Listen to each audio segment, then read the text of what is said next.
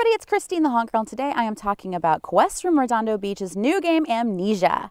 If you're new to my channel, please take a moment to hit that subscribe, turn on notifications, and if you are already a subscriber, thank you so much for supporting the channel. First of all, I am so excited about this new location. Quest Room has 2 games there already. We went to the grand opening. Thank you guys so much for inviting us out. They are incredible adventures. I love the location. It's really easy to park. It's at a mall, so it's inside of a mall, not like a strip mall, so make sure you give yourself ample time for parking, getting inside the mall, finding the location. And if you're early, you could play some VR next door or like go to the food court or whatever. So you have plenty of things to do if you're early, but don't be late. Their lobby is really cool. This is so much bigger than I thought it was going to be when I was like, oh, it's in a mall. So the games are actually really, really big. I think they're 2 to 6 players. They are not your standard escape room, like puzzle and lock kind of game. These are much more immersive. They're much more of adventures. So Amnesia was actually my favorite. Actually, I like both so much. I liked things about both of them, but I had a lot of fun because of where I ended up, I think, in Amnesia, which was really fun for me.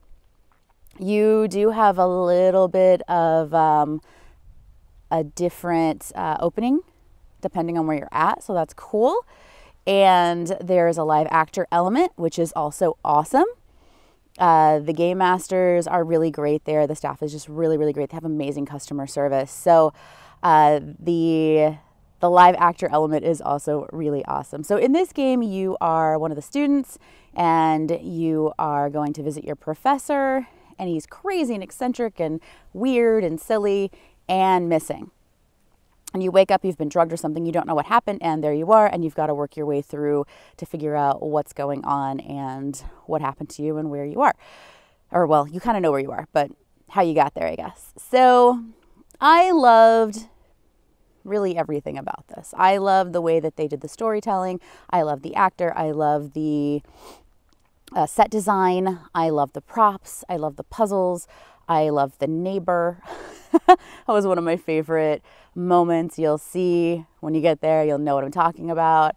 I loved the way they used the space, specifically toward the middle. I thought that was really incredible. I just loved really everything about this. I can't speak highly enough about this game. The only thing that I want to make sure that I have made very clear is that if you are a puzzle person and you do escape rooms just to do puzzles and you don't care about immersion or storytelling or any of those aspects, this may not be your game. This game is very immersive, full of storytelling, adventure, and fun, and a little light on like the standard puzzle type puzzles. It has puzzles, don't get me wrong, and they're awesome. It's just not what you would think of necessarily when you think of like a standard escape room. Again, loved it, loved it, loved it. Highly recommend it. I hope you add it to your bucket list. If you like immersive theater, if you like escape rooms, if you like any of that sort of thing, make sure that you make this on your list of things to do. Add it to your bucket list of escape rooms. And again, thank you guys so much for inviting us out. We had a blast.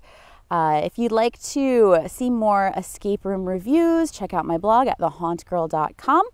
And if you have any questions or you're looking for personalized recommendations or any sort of like questions about a game, hit me up in the DMs on Instagram at thehauntgirl.